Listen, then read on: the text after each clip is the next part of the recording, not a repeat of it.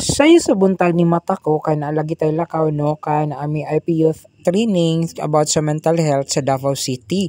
Mo na ni sayo ko og mata. Hello everyone, welcome to my mini vlog. So naan ako diri sa venue. Mao ni ang venue sa among seminar guys na ami dinhi sa kining Ritz Hotel Davao City. So mao na ako mga kauban. So ang kauban ako diri guys mao ang IP women and IP youth. So mao na ang ganap diri nagrest sa mi kay among gipaabot ang uban nga mga bot kay mao ni ang first day sa among training. Then ang first day is arrival pa man sa mga participants. So human mi dirag snacks guys. So after namo dira guys nag-adto na dayon mi sa amo ang mga room assignment. Among tan-awon og asa dapit mi mga tulog ani. So upat mi kabuok sa amo ang room. Ang amo dayong room is 104.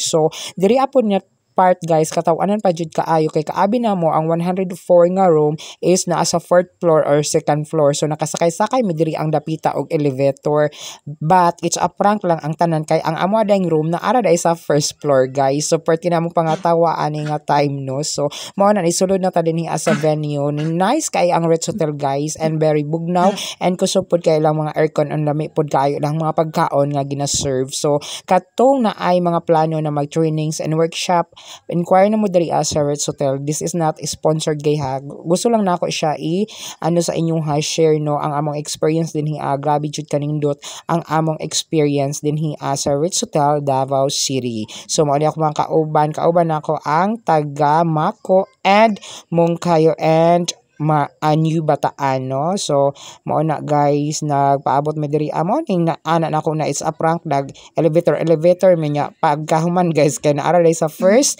floor ang amo ang room no. Grabe jud kaayo na mo kakatawa diri So that's it for today's video. Thank you very much for watching.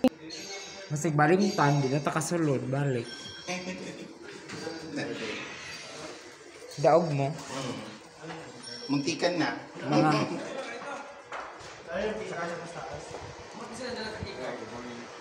Nasa ko ah.